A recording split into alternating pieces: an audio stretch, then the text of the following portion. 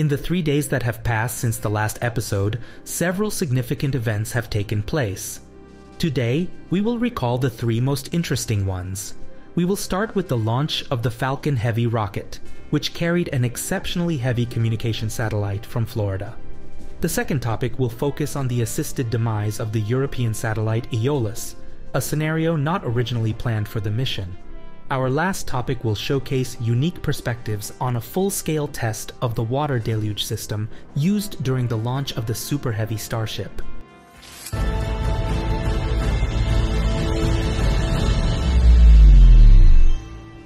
The 7th Falcon Heavy launch occurred after a 2-day delay on July 29th at 3:04 Universal Time.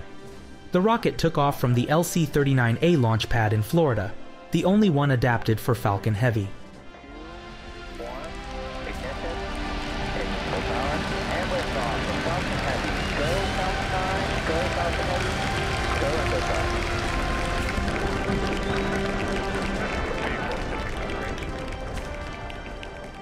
Both side boosters were reused for the 3rd time.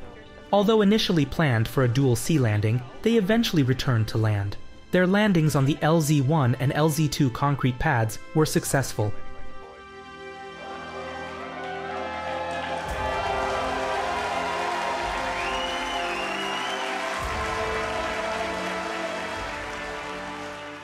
The central stage of Falcon Heavy was new, which is logical. So far, in no launch of this rocket, either the central stage could not be successfully recovered, or SpaceX did not even attempt it.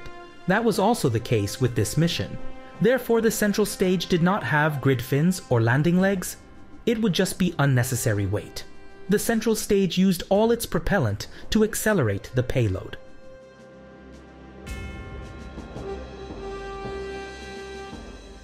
The second stage achieved an almost circular orbit with its first burn.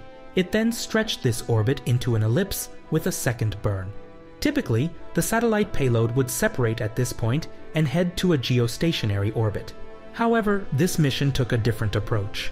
The second stage ascended with the attached satellite to the highest point of the elliptical orbit, about 28,000 kilometers high, where it performed a third burn to raise the lowest point of the orbit by several thousand kilometers. Well, we didn't hear a call out there from Mission Control. We did see the second engine on stage. This trajectory will make the transition to the final operational orbit much smoother for the satellite. To maintain optimal temperatures in the second stage, a gray sun shield was applied to heat the kerosene tank with solar radiation. 3 hours and 29 minutes after launch, the payload, EchoStar 24, also known as Jupiter 3, was successfully deployed. Weighing approximately 9,200 kilograms at launch, this satellite holds the title of the heaviest commercial geostationary communication satellite. Its signal will cover the entire American continent, providing a total transmission capacity of 500 gigabits per second. Regulations concerning responsible satellite disposal are continually evolving. Today, operators are required to deorbit their satellites in a controlled manner, or ensure that uncontrolled re-entries result in complete atmospheric disintegration. However, such rules did not apply to older satellites. The European Space Agency demonstrated that even for such satellites, a safe atmospheric re-entry can be ensured.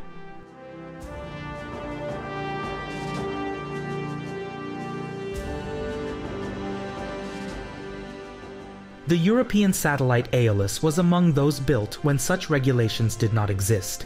Therefore, it was expected that the satellite would re-enter the atmosphere uncontrolled, and parts of its structure might survive and impact the Earth's surface. Although the risk of debris hitting anyone was extremely low, ESA decided to confront the situation. To demonstrate their commitment to responsible satellite management, ESA prepared an assisted re-entry for Aeolus. It was not an easy task, since the satellite was not designed for such maneuvers.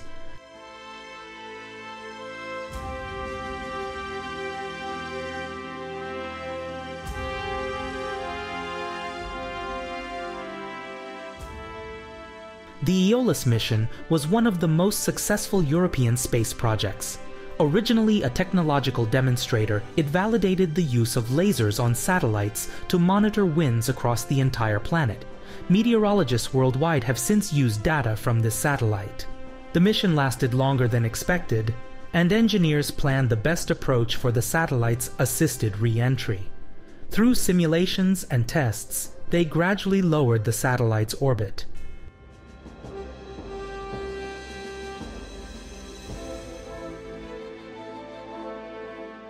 On July 28 at 15:15 Universal Time, the satellite executed its final maneuver.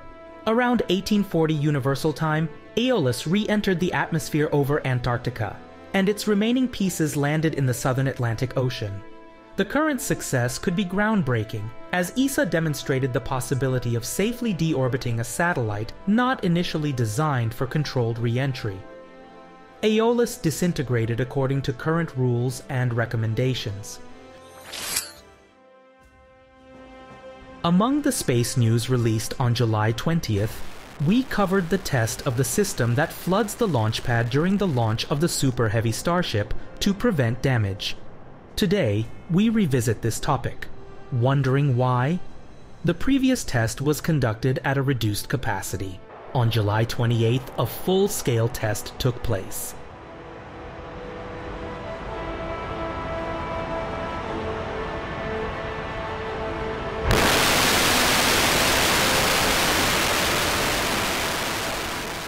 The entire system functions like a giant fountain or an inverted shower head. Hectoliters of water are pushed under high pressure through numerous openings.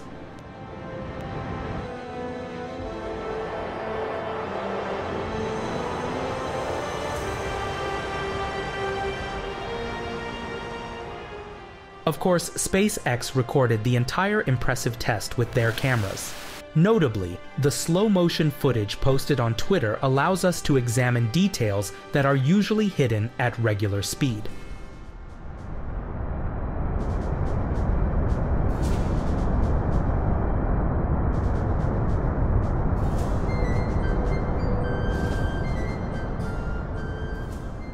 Another change from the previous test was the presence of Super Heavy Booster B9 on the launch pad this time.